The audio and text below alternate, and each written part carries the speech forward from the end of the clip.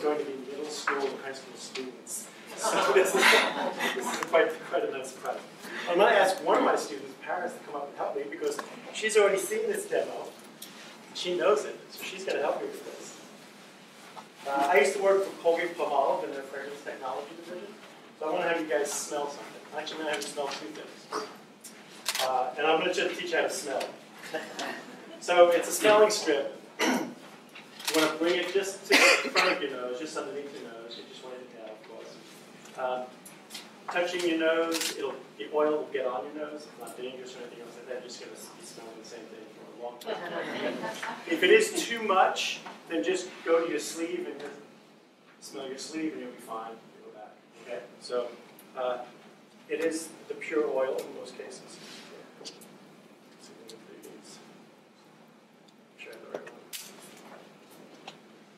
I think I have enough. So give a bunch to each row.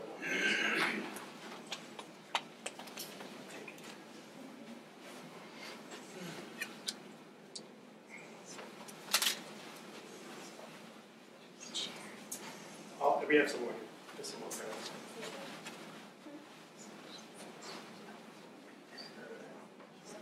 Actually, let me get one so I can smell. Make sure it wasn't smelling.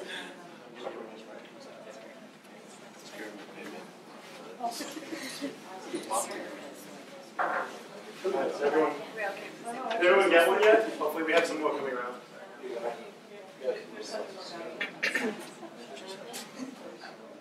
And I did do this for a while. I was a professional nose.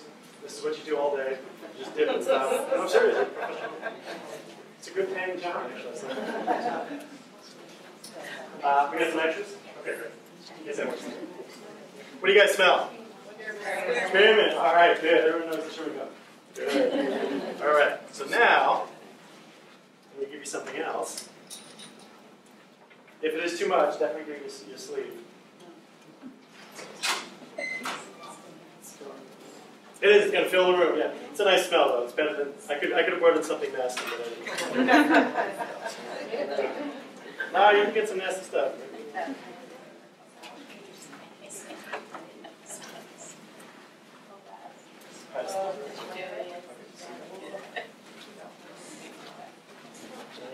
This is Parrot. She's in my chemistry class. Doing really well.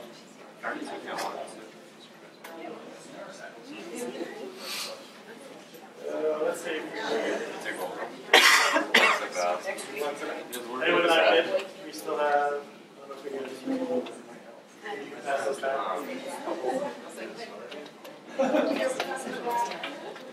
You made any extras? There's two more. You need two more? How many do you need?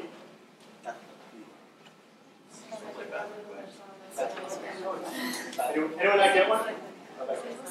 Let's make sure everyone gets one. You guys need a second one. We should have two. We should have two. Yeah. You don't like that kind of dude, like it. You sure? Oh, okay. All right. So what's... Yeah, I didn't mean to take on it. It's just a friendly face. No clue? No, you guys know this. You absolutely know this. What's it? No, it's not candy. It smells like paint drying. It smells like paint drying.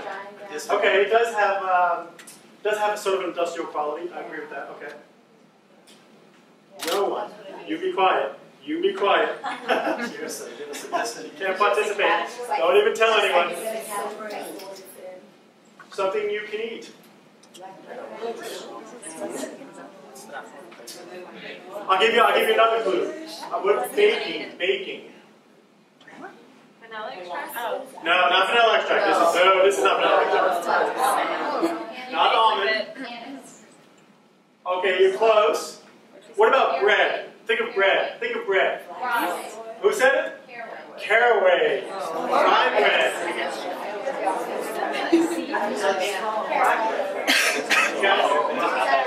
You guys smell rye bread now? Do you smell rye bread now?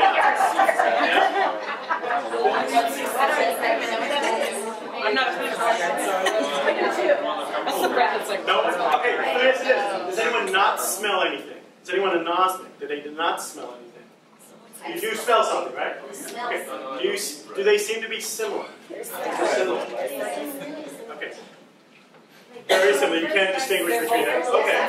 That's great. Okay. I love that. All right. So, do you now recognize rye bread? Anyone?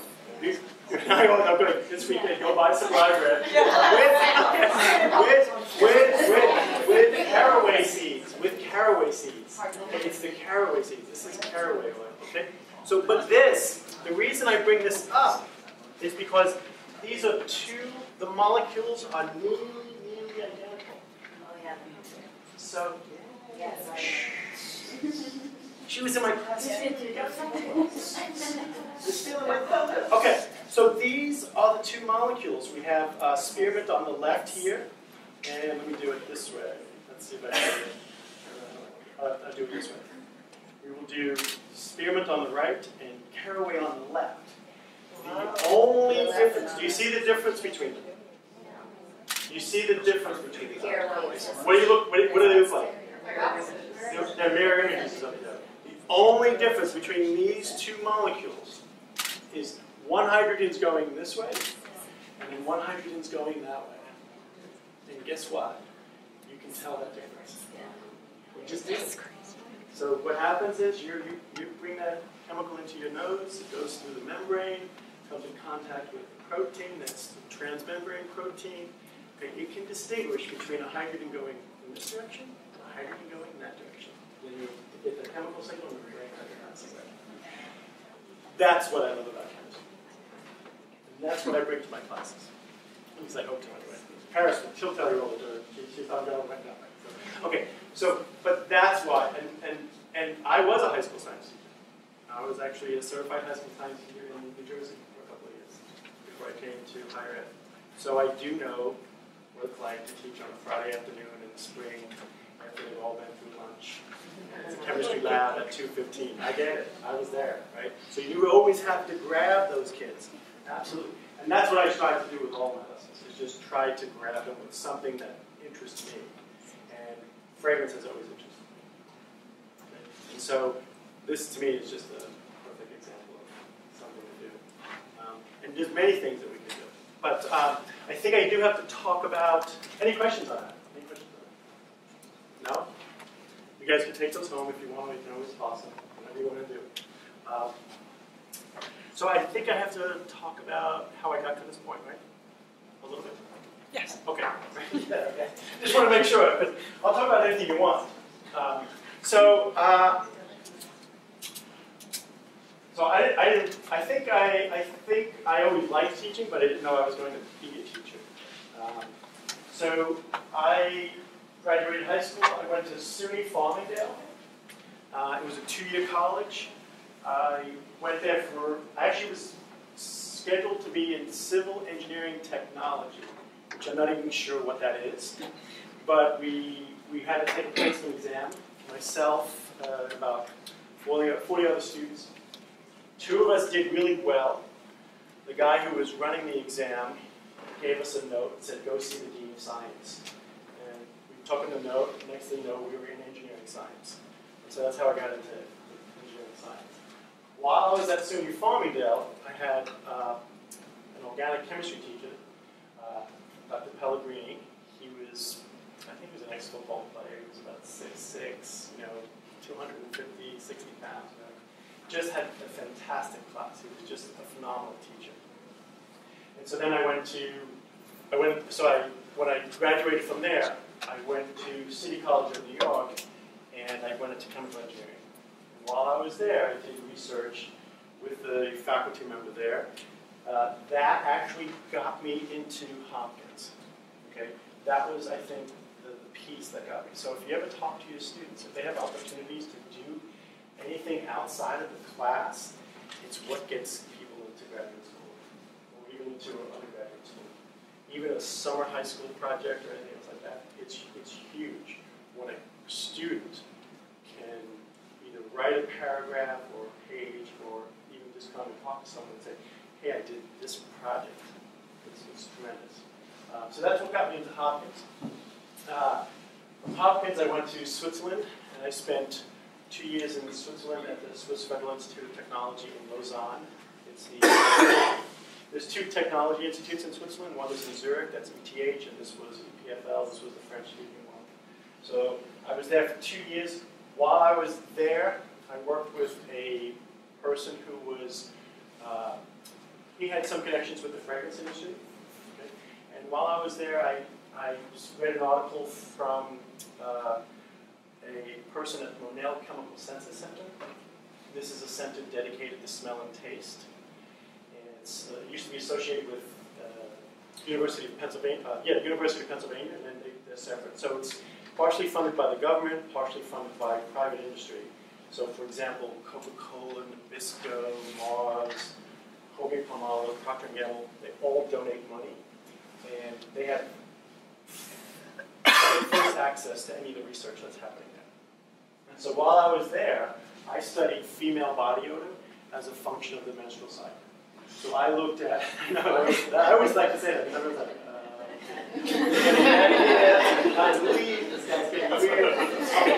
so we collected both male and female body odor. We collected it, and we collected by, the people have to not use deodorants, not use perfumes, and we have them wear T-shirts with pads underneath, and we collect those pads and extract out the sweat from those pads and then concentrate it.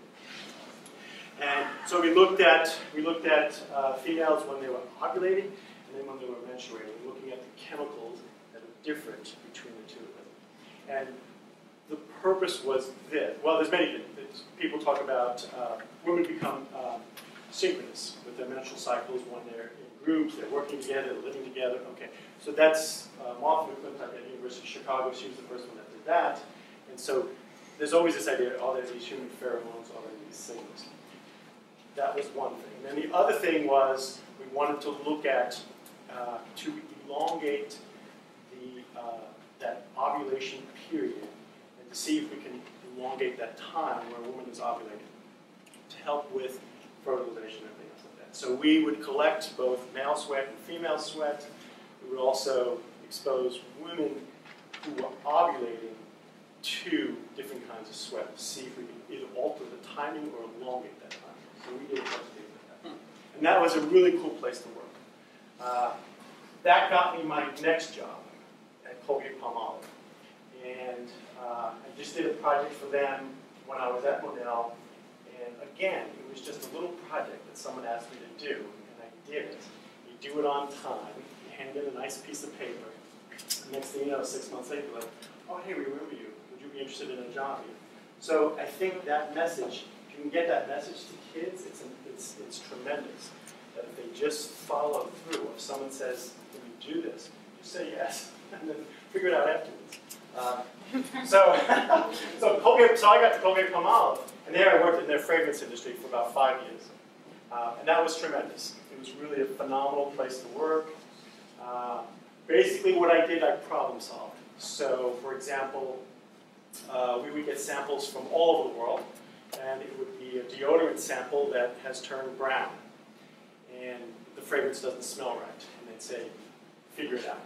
And I'd say, okay, well, what did you do? And they'd say, oh, nothing. We didn't do anything to it. Then you find out that they burned the oil, or they left it in the sun for 3 days, or something happened. So we would try to figure out what happened to these products, because whenever there was an issue, that threatened the reputation of Colgate-Palmolive. And so we always were on top of that. We dealt with it mostly with the fragrance side of it. So if things didn't smell right, you usually landed up on my desk. Okay. I thought I needed to be at a fragrance house, so I left Colgate-Palmolive and went to International Flavors and Fragrances. They're the biggest company on fragrance and flavors in the world. I hated it. I absolutely hated it. It was not a good fit. I didn't like the atmosphere of the company. It just didn't work. It just wasn't right. But it actually got me to where I am today. So right after 9/11, we could see 9/11. We could see the crumbling because we were right across the bay in New Jersey. And so right after that, I realized this I have to make a change. This is not for me. And so I went and I started teaching high school for 2 years. So I taught at New Jersey, or Somerville High School in New Jersey. I became a certified physical science teacher. I went through the 2-year teacher training program. I taught the introductory chemistry, the CP, the college prep chemistry, and the AP chemistry. Sometimes all in one day, right? They just, everyone who's new, they just get everything at you, right? They throw it at you. So I was there for 2 years, and while I was there, I did teach at night as an adjunct for the College of St. Elizabeth. And that I thoroughly enjoyed. Okay. I went back to the fragrance industry with Simrise. It was two companies that came together, two German fragrance houses that came together. Coco and Home and Run. They became Simrise. I had a friend there, he needed some help. Teachers don't get paid much. Fragrance industry pays a lot. So I went back to the fragrance industry. But I still taught at night. And no matter what day I had at work, when I came out of teaching at night, and I taught from 6 to 9 at night, I was in the best mood. Come on in, sure. Absolutely. I was in the best mood. And so that's what resonated with me. And so I had an opportunity while I was at Simrise. I was only there for 1 year. Elon University in North Carolina put out an ad, probably in June or July, for a physical chemist.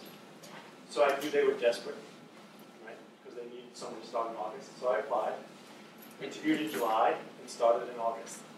So, but it was the best thing I did because, one, they were desperate, so I knew I had a really good chance of getting the job, right?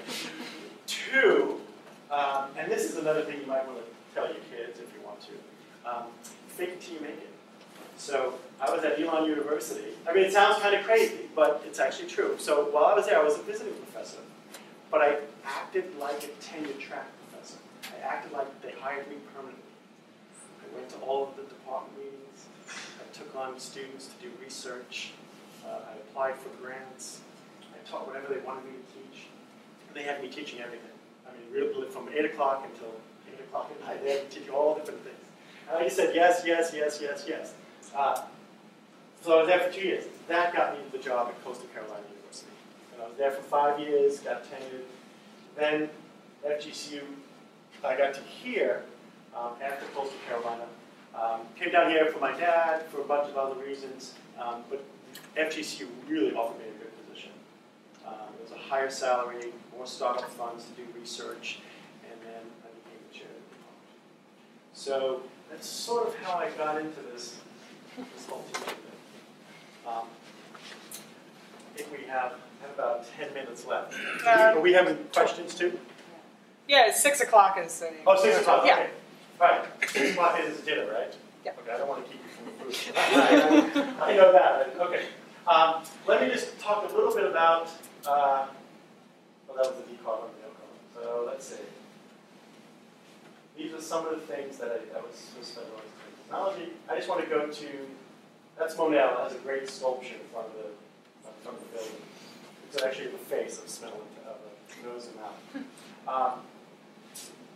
Let's see. I want to get to,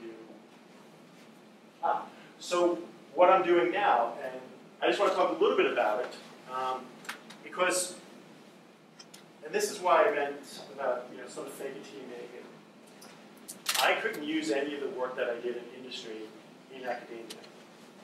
I signed confidentiality agreements to not. So I had to find something in order to progress. I knew that I had to do some project with students. And so I looked at myself. I have psoriasis. I have a very mild case of it. This is a very drastic case, or intense case of it. Okay? And basically what psoriasis is the skin cells grow and die at a very fast rate.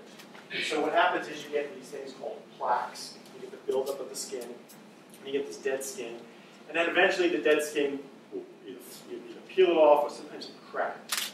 So it's not a physically debilitating disease, but it's an emotionally debilitating disease. And if you ever see the commercials for the immunosuppressants that are online, they always show the person with the psoriasis going for the salad bar, and everyone's like, wait for me, don't get that psoriasis, It's not contagious, it's hereditary. So I had it, so I said to myself, I need to look into this. And so that's what I started to do. And what I found was there's an enzyme in everyone's skin that produces a natural sunblock. Okay? And what I found was that not many people explored that natural sunblock or the enzyme that produces that natural sunblock. So you have an enzyme in your skin called histidase, histidine ammonulase. You need to get rid of histidine in your body. If you don't, you come up.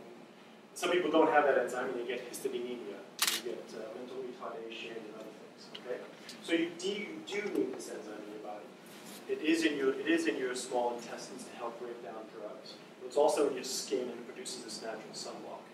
And so what I found was, many people use photochemotherapy. They use sun, they use drugs, they use a combination of sun and drugs to suppress the intensity of the psoriasis or eczema or anything like that.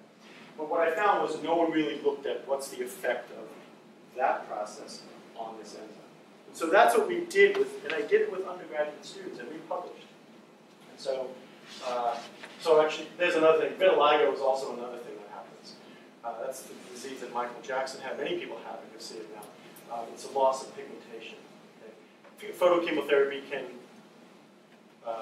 help alleviate that, or it helps you with pigmentation. Okay? The problem with these therapies, they also can cause cancer. Okay? And so you have this double-edged sword. It's going to help you, but you have to watch out if you're going to get skin cancer. And so I looked at this enzyme and these natural drugs, these natural products, and UV light. And this was actually one of my students who got some of the sorrel on him, and it actually changes. The pigmentation is here. You've got a spot there and a spot there. So it does change the pigmentation of his skin. He didn't tell me at the time. He told me afterwards. Let me see if I have this one thing. Yeah. So that's the natural sunblock, and when it comes in contact with UVB, which is what causes sunburn. Sorry. It actually.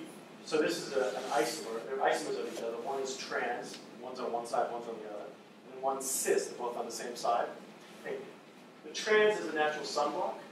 The cis, and this is why I got interested in it, the cis is also in your body, and you excrete it out with your sweat, but the cis suppresses your immune system. Okay? And so, that's, give you an example. You come in contact with poison oak or poison ivy. If you have a lot of cis-uricanic acid or some kind of immunosuppressant on your skin, you won't get that bubbling of your skin and the itchy stuff, right? If you don't, then you'll get that response. So that's your immune system responding to that poison. Okay? With cis-uricanic acid, you can suppress that. Right? And so I said to myself, no one's really explored what happens when you take this photochemotherapy and this enzyme. What happens to this enzyme? Does it get destroyed? And actually, we showed that it does get destroyed. Okay? And so then that's going to affect the natural sunblock, but it also, which is not good. And then on the other side, it does affect the immunosuppressant, which might be a good thing. So we did that with students. Then what we're doing now, let's see if I can come up with it. I know we have some. Okay. So what we're doing now, this is the pathway of filigran and histidine, or how it goes. But what we're doing now is we're trying to figure out if this process, if this histidase and histidine, transuricanic acid, if it's important for the acidity of your skin. If your skin is acidic, you generally have a better chance of suppressing any kind of skin disorder. Okay? Or if you have a skin disorder and you apply medication and your skin is acidic, you'll get a better chance of remission of that skin disorder. Okay? And so what we need to find out is, how does this enzyme behave at different pHs? That's what we're doing right now. We're trying to publish it right now. And so what we're finding is this. At a very high pH, this enzyme works like it's gangbusters. Okay, so that's great. And then, but if it goes down to a pH of 6, then it basically doesn't operate at all. So we think it might have a role, maybe a secondary role, in maintaining the acidity of your skin. Okay? And so, for example, if your skin is acidic, it's not operating some reason something changes in you, whatever, it starts to become more basic. If it's above pH of 7, this enzyme kicks in. It starts making transuricanic acid, which helps with hydration, the skin barrier, and also with UVB protection. Okay? And so if there's something going on in your body, in your chemistry, okay, and then it affects your skin chemistry, this enzyme may or may, we think, has a role in containing the acidity of the skin. So that's what we're doing on that. And I'm doing it, yes, with with college students, and we're trying to publish that too. Okay? And so that's where I am with some of the research. Now let's see if I can get these are some of the pictures. So I'll leave it up to some questions because I wanted you guys to ask me anything you want. I'm really blunt. Don't be afraid. I mean, obviously, someone who's studied body odor doesn't have any problems with saying anything. But I really wanted